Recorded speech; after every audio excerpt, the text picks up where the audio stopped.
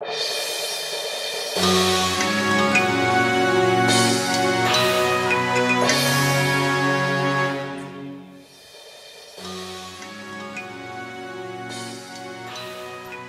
and welcome to Freewave TV. I'm Paige Friedman, bringing you the latest in maritime news from around the world. Today in maritime news, United Nations comes up with goal for exporting Ukrainian grain. A German container company launches its own shipping line. FMC says congestion at East Coast ports is from lack of accountability. Truck drivers protest wait times at Port of Baltimore. Drewry publishes latest global container terminal operators annual review and forecast report. Maersk Supply Service given more work with Shell Brazil. Another major cruise line will welcome unvaccinated guests aboard.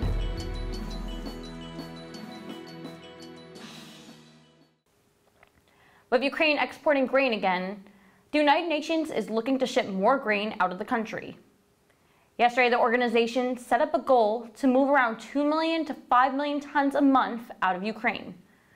The UN said that many ship owners have been showing interest in shipping the grain, and it anticipates that there will be a rise in applications. The increase in interest is a positive for Ukraine, as it looks to export more than 20 million tons of last year's grain harvest in order to make room for this year's. As more companies are establishing their own shipping lines, like Lidl and Allseas Global Logistics, a German container leasing company has also followed suit. Lotus Containers announced it has formed its own shipping company called Carrier 53. The new shipping line will launch service this month and focus primarily on Pacific routes between China and the U.S. West Coast. Some companies have been forming their own shipping lines as a result of the issues to the global supply chain. In the United States, East Coast ports have been plagued with an excess of empty containers. The chairman of the U.S. Federal Maritime Commission, Daniel Maffei, visited the Port of New York and New Jersey, and following his visit, FMC Commissioner Carl Bentzel released a statement saying carriers should not receive involuntarily subsidized storage for empty containers that belong to them unless they are appropriately compensated. The chairman agreed with the statement, and he added that he believes the reason for the congestion is due to a lack of accountability in moving the empty containers back into terminals. He also said that the industry needs to work together to plan how to better respond to the current challenges of returning empties to the port. Meanwhile, at the Port of Baltimore, yesterday a group of truck drivers were protesting about long wait times at the container terminal. The drivers complained about how they have been waiting longer to pick up containers, and that Ports America Chesapeake and the Maryland Port Administration don't care about the issue. According to the truck drivers, the terminal operator works to offload container ships as quickly as possible, but is in no rush to move containers once they are in the yard. The drivers are expected to be on site today as well. The latest global terminal rankings have been released, and one shipping company has climbed its way up the leaderboard.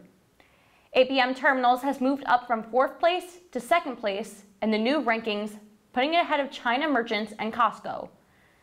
Singapore's PSA International remains at the top of the list. APM Terminals reported the largest absolute increase in equity-adjusted volumes in 2021, with volumes up 10.3% or 4.7 million 20-foot equivalent units to 50.4 million 20-foot equivalent units for the year, which is about 13 million 20-foot equivalent units behind PSA. Drewry's report claims that the widespread container shipping trade recovery following the COVID pandemic has enhanced the global terminal capacity outlook. Drewry also said global container port capacity is anticipated to increase by an average annual rate of 2.4% to reach 1.38 billion 20-foot equivalent units by 2026. In other news, Maersk Supply Service was given a contract on behalf of Shell Brazil for work on the floating production, storage, and offloading vessel, Fluminense, which is just off the coast of Rio de Janeiro. Under the contract, MSS will do remediation work on 2 of the FPSO's mooring lines, and MSS said that onshore engineering has already started, and offshore operations are set to begin later in the month. This new contract is presumed to consolidate MSS's position in the Brazilian market. Following the announcement of Norwegian Cruise Line lifting the vaccine requirement earlier in the week, another major cruise line will also be allowing unvaccinated guests to sail. Royal Caribbean announced that starting on September 5th, it will no longer be requiring vaccines for passengers on certain sailings. Cruises out of Los Angeles, Galveston, New Orleans, and from a European home port will be able to welcome everyone on board regardless of their vaccination status. However, some destinations on those itineraries may not allow unvaccinated guests to get off the ship. The cruise line said it is working to lift the vaccine requirement on other sailings, but that it needs to coordinate with other countries before it can do so. And now, here's the news making headlines around the world.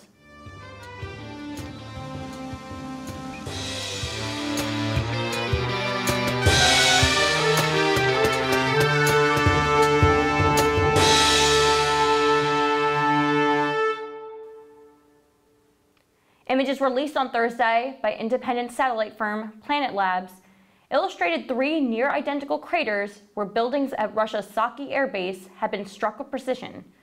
These images suggest that Kyiv may have obtained a new long-range strike capability with the potential to redirect the course of the war. After China's ambassador to the UK was summoned by Foreign Secretary Liz Truss over wide-ranging escalation against Taiwan, a document released on Wednesday indicated that China had withdrawn its promise not to send troops or administrators to Taiwan if it takes control of the island, acting as a signal that China's President Xi is giving less freedom than was previously promised.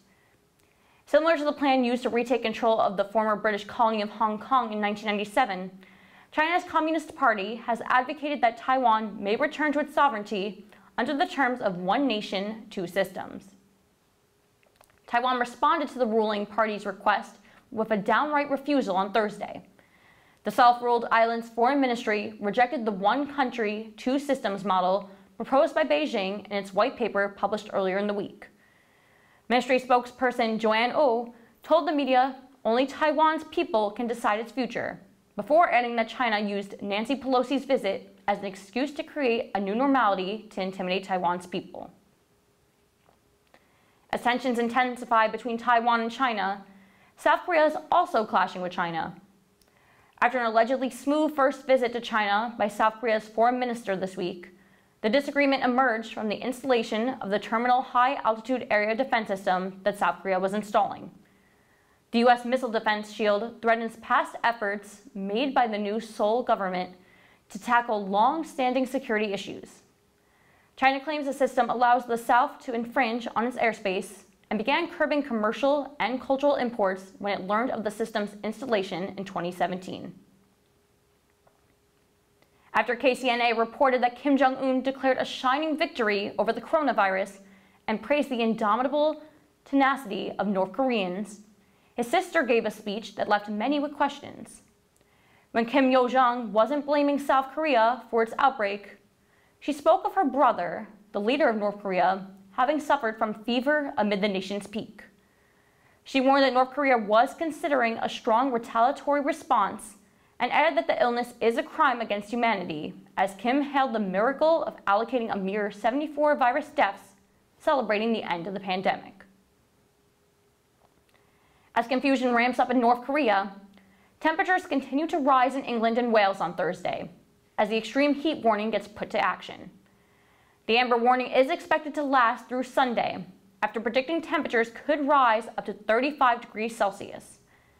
This heat wave is leading many to fear the potential of wildfires, while adding pressure on transportation services and water supply.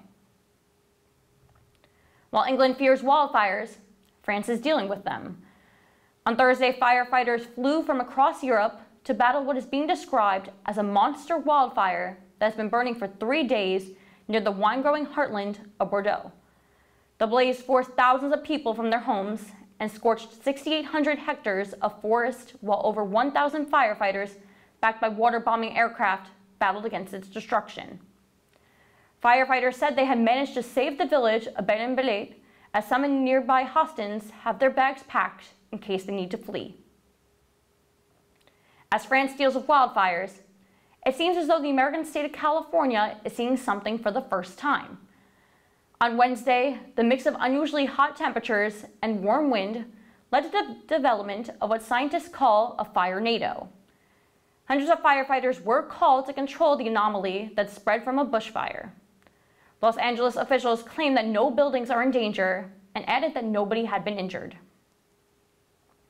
In other news, satellite analysis of Antarctica on Wednesday showed that the continent's coastal glaciers are releasing icebergs quicker than nature can restore the melting ice, more than doubling prior estimates of the ice sheet's losses over the past 25 years. The study raises new concerns about how rapidly climate change is weakening Antarctica's floating ice shelves and accelerating the rise of global sea levels. Meanwhile, in the United States, the average price of U.S. retail gasoline fell below $4 per gallon on Thursday for the first time in months. According to the American Automobile Association, the national average price for regular unleaded gas fell to $3.99 a gallon on August 11th, hoping it drops more during September. Gasoline futures are down 27.3% from June highs, while U.S. crude oil has fallen 25%. Inflation expectations are also falling, as they remained flat in July. However, consumer inflation is still up 8.5% from a year ago, affecting American spending habits. There have been more than 1,200 deaths by suicide among current and former Australian Defence Force members since 2001. After a landmark report, the high rate of suicide by current and former Australian Defence Force members has been described as a national tragedy. After interviewing hundreds of people over 8 months, it was discovered that after being released, military members struggle with authority and a lack of support. The government has apologized and pledged to respond urgently to the report's recommendations.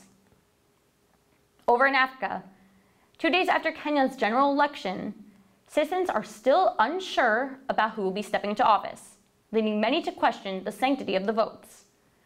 Election head Wafula Chebukati urged people to remain patient and not to panic, and he added that media houses are releasing different tallies. Right now, the media's tallies show that the two leading candidates, Raila Odinga and William Ruto, are neck and neck.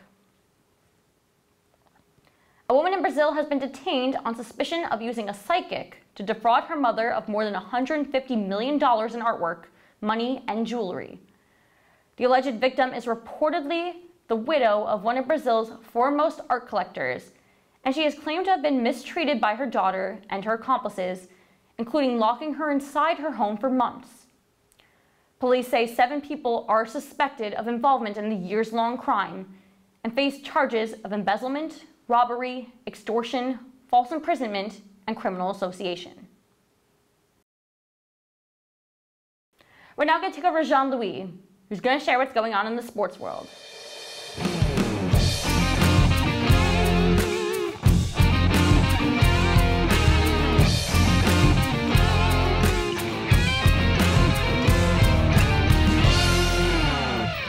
It's Thursday.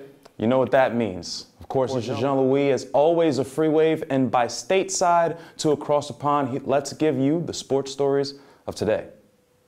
We kick it off with tennis, as in wake of Serena Williams' retirement announcement, the legend lost her round of 32 matchup against Swiss star Belinda Bencic. Tearful, the American star took the loss in stride, getting crowd support up until her last appearance on the field. Williams reflected as this will likely be her last Canadian Open, thanking fans and saying goodbye to Toronto. Williams announced her next move in a Vogue magazine earlier on this week, citing her exit from tennis as an evolution rather than her retirement. As emotions run high off the field, we still have some drama on it, as #1 seeded Daniil Medvedev was taken out by Australian star Nick Kyrgios. Kyrgios advances to the Sweet 16, where he'll face fellow countryman Alex de Minaur at 3 today. Now on the women's end, we also have the round of 16 taking place, starting off with Coco Gauff taking on Aria Sabalenka at 11. We switch gears here to football, where a loaded slate is spanning many different leagues as qualifiers are still taking place. The Europa League has plenty of games today, including Zurich versus Linfield at 6.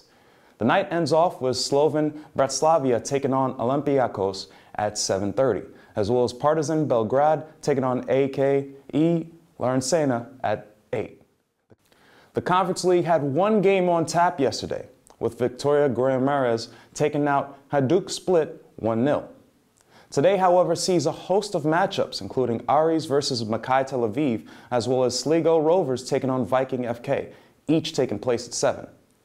The day ends with multiple games, including AZ Alkmaar taking on Dundee United at 8.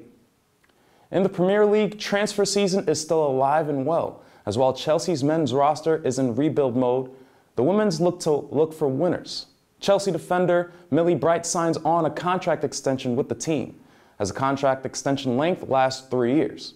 Of course, Bright has helped Chelsea win 12 major trophies, including the WSL 6 times, the FA Cup on 4 occasions, and 2 Continental Cups. She had also played in 6 games of the Lionesses Euro 2022 tourney, including the win over Germany this past month. As we started, we returned back to some retirement news, as British Olympic star Eve Muirhead retires from the sport of curling. The 32-year-old has had many accolades through her 16-year career, both junior and senior divisions. Muirhead is best known for leading Great Britain to gold at the 2022 Winter Olympics in Beijing. She is also the youngest skip to win an Olympic medal, as her team claimed bronze back in 2014. Ex-cricket star Ross Taylor is in the news today, as in recent retiree's book Black and White, the Samoan stated that he had experienced instances of racism on his time with the New Zealand team. Taylor mentioned the dressing room banter, including derogatory comments about fellow teammates of ethnicities that were often passed off. This revisits numerous instances of racism in English and Scottish cricket, many in which were reprised in the now famed Azim Rafiq case, where he himself endured comments within his club. The Black Caps captain retired back in 2014. Browns quarterback Deshaun Watson is expected to start in the team's preseason opener. The 26-year-old is currently under fire over a dozen sexual allegations that had taken place during his time with the Houston Texans. Now, as it stands, the league is appealing his current 6-game suspension in the hopes of a longer ban.